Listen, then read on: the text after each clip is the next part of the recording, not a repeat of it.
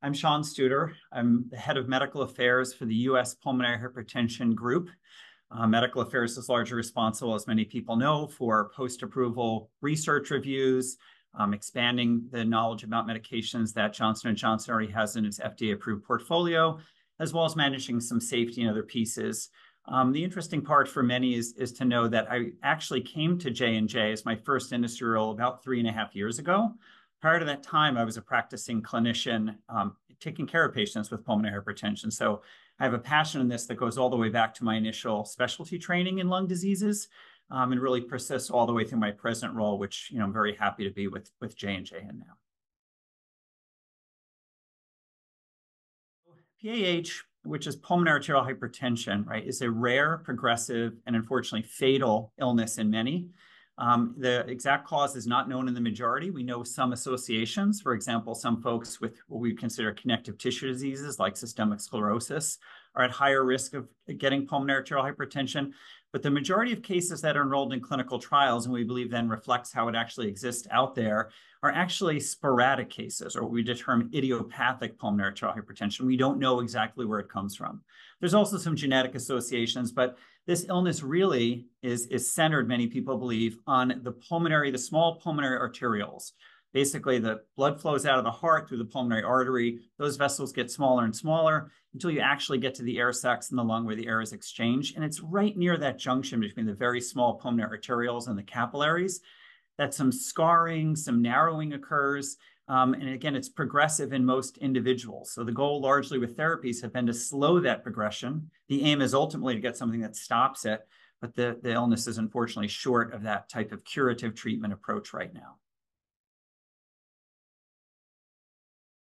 Yeah, so early on, it's tough to say that there's any singular or really clear red flag, right? One of the things that when I was educating in the space in the past, and many of physician healthcare provider colleagues are now educating, is that if there's an initial diagnosis placed, let's say it's a young woman, we'll say for sake of argument, she's in her 40s and has shortness of breath and fatigue that's not well explained, can't put their finger on it. If the initial treatment or guidance approaches is thought to be something else, arguably something more common, maybe exercise-induced asthma, they're often thought to be out of shape. Sometimes they're expected to be exhausted because their responsibilities go up. They're now managing a family. If those things seem to be inadequate in the explanation over time, meaning over months, the symptoms are progressing or not responding to initial treatments, that's sort of a small flag. It's not always picked up on in months.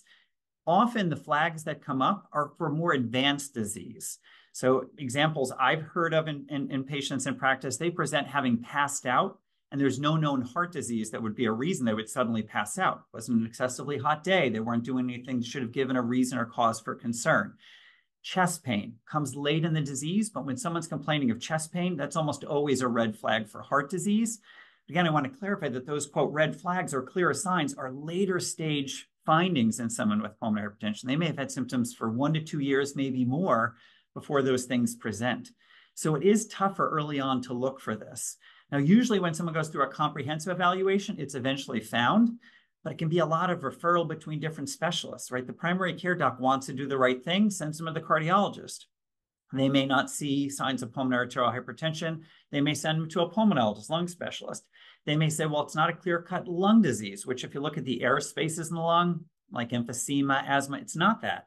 And so it can be a bit of back and forth in time before they get there because the flags, as we refer to them, are somewhat non-specific early, and it takes to later disease for them to be more clearly heart-related. So it's been evolving, as you'd imagine, since the first treatments came out in the 1990s.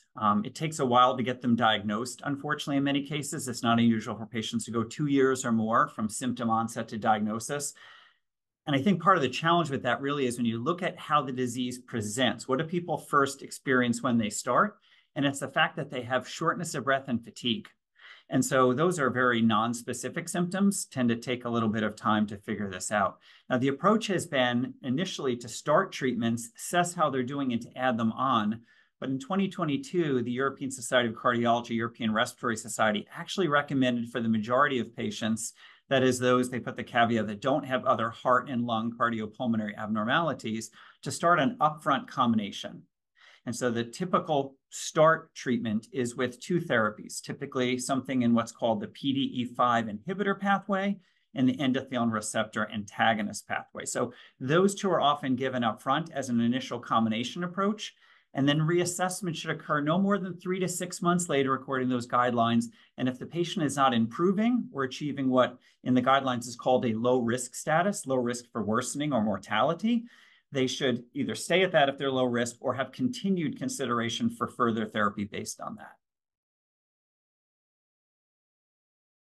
So OPSYNVI is a combination of macitentan, one of those endothelin receptor antagonists, that's the pathway that acts in, and tadalafil, in this phosphodiesterase type 5 inhibitor pathway.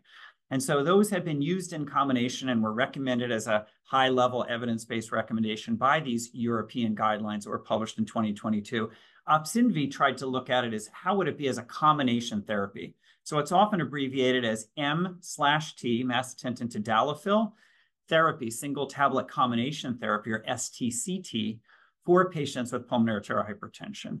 And one of the reasons we are excited about the approval that was announced by the US Food and Drug Administration on March 22nd was that there was often a gap between this recommended upfront dual combination, or at least early sequential, if they don't start on exactly the same day. Within a fairly short period of time, they got on 2 of those foundational pathway treatments, and what was actually being seen in practice, meaning patients were often persisting on a single therapy. And there may be clinician decision and patient reasons why that's appropriate, but the size of the population that continued 6 months or more on a single therapy suggested there was an opportunity to get closer to the guidelines. And we think OPSYNVI is one of these decisions that clinicians can discuss with their patients as an opportunity to close that gap, if you will. Get patients' actual treatment closer to guideline-based or guideline-recommended upfront early combination therapy.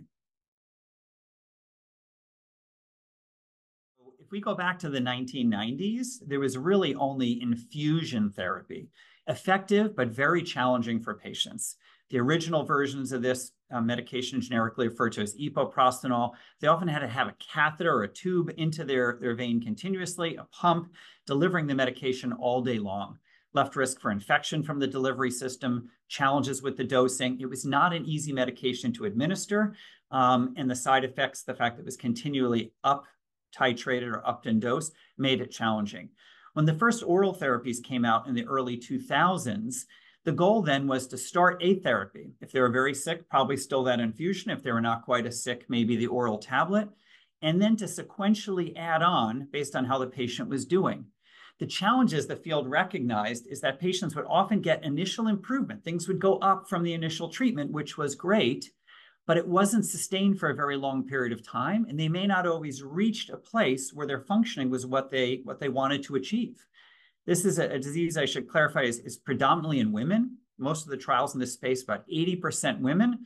And although it's seen across the age ranges from newborn into older adults, it tends to peak in the 40s and 50s. So we're not talking about individuals who were slowing down in their activity. Many of them were very robust, had a lot of responsibilities, work, family, and so on. And this illness was really limiting their ability to be that functional. So the monotherapy, or start one and see how they do approach, just wasn't getting a lot of patients to where they needed to be.